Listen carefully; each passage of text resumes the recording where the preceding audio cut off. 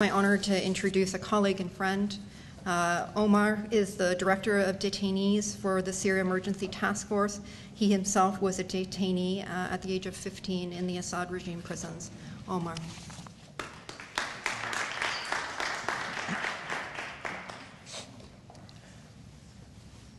I don't really remember myself as a child. I don't remember a lot of my childhood because I was arrested too early. I was 15 years old, and before that, my father's request was to go to school, from school back home, study, you should be engineer, while my mom wanted me to be doctor. So I was fighting between, should I be engineer or doctor? That was my life. I don't remember a lot of my childhood. I was prisoner. I grew up in prison.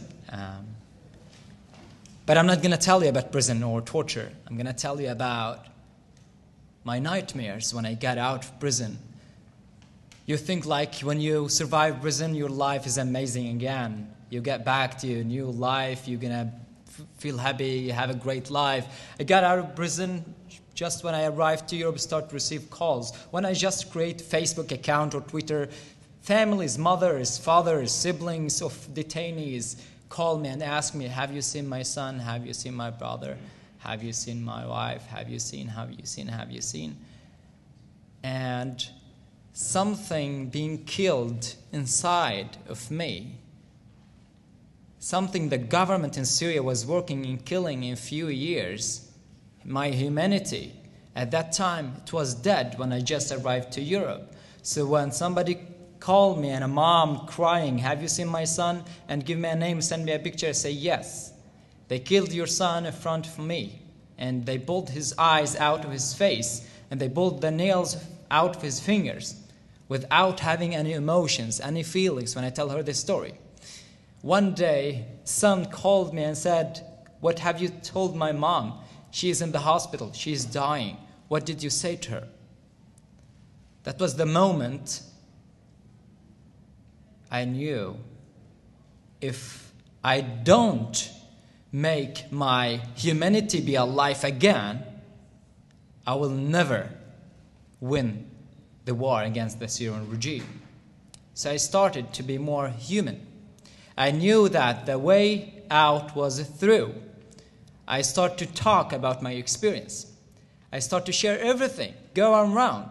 I was only in the beginning telling the horrible stories, how I experienced that. But then I started to have a bigger smile, because I knew at some point the regime was watching me. And I don't want the regime, the Syrian regime, to see me weak anymore.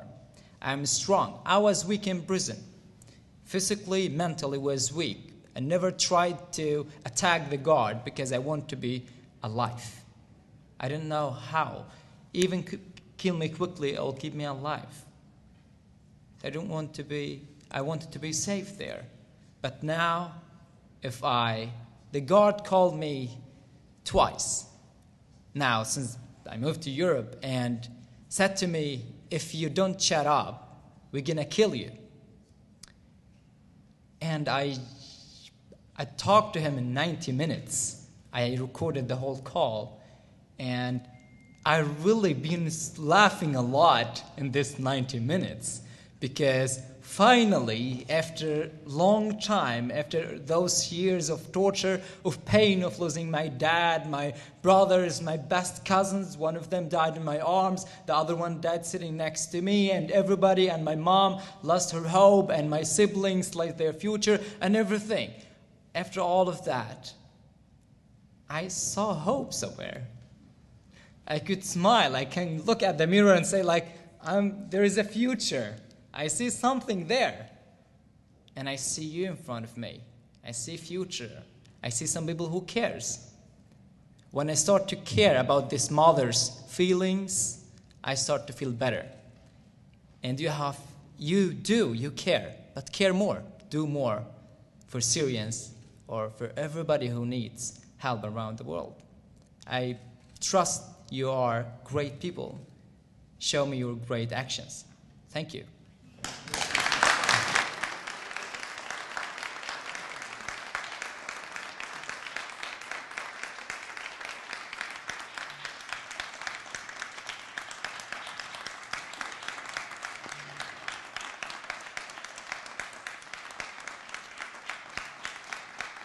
Thank you, Omar.